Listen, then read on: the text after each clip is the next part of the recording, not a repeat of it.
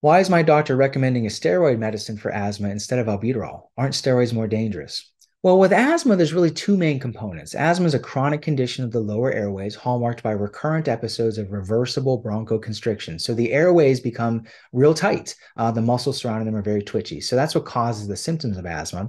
But there's also inflammation inside the airways.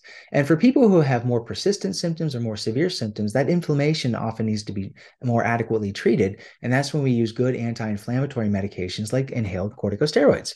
Now, these are not the same things that, weightlifters and people who use anabolic steroids use to make their muscles really big.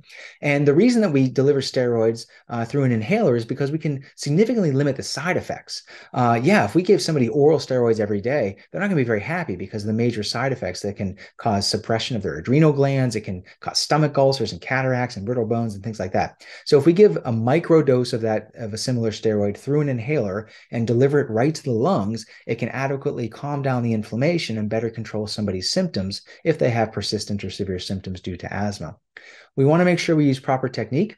So for meter dose inhalers that you push down and it sends a little puff out, we want to use a spacer attachment on the end of that.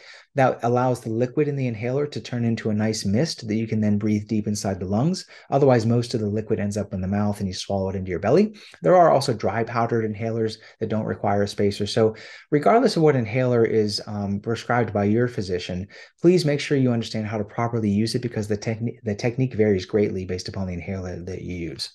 So steroids are very important for those who have persistent asthma. They're very safe. They're very safe to use long term. We always want to weigh the benefits versus the risks. So what are the risks of poorly controlled asthma? Well, that puts somebody at risk of having severe exacerbations, needing emergency room care, and needing oral steroids, which is a much higher dose of the steroid than you get through using very small doses in the inhaler. And lastly, steroids work very differently than albuterol. Albuterol doesn't treat the inflammation. It's a quick reliever.